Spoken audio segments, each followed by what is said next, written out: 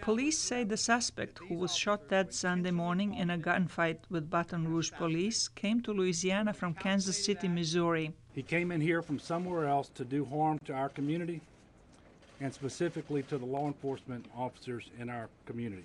The murder of 3 policemen took place days after a sniper killed 5 police officers in Dallas. The 2 attacks came amid nationwide protests against the deaths of black men killed by white policemen in Baton Rouge and Minnesota in a span of less than a week. Louisiana Governor John Bel Edwards said killing police officers is not justice. This was a diabolical attack on the very fabric of society. And that is not hyperbole, that is not an overstatement. There is nothing more fundamentally important than maintaining law and order so that people can have good quality lives.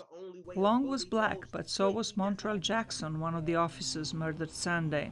Killing one another is not gonna help anything. Killing white cops, killing unarmed black men, just killing anybody, period, in the human race is not what's going to solve this. A recent poll showed Americans are increasingly pessimistic about race relations. President Barack Obama, in his recent speeches, has urged Americans to focus on what they have in common.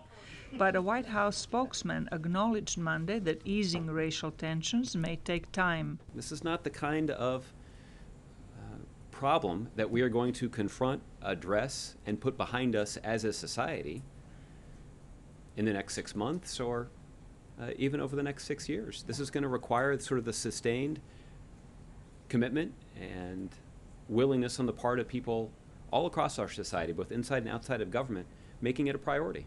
The outpouring of grief over the deaths of police officers as well as the black men killed by police signals that most Americans are ready for that commitment. Slavica Hoke, VOA News, Washington.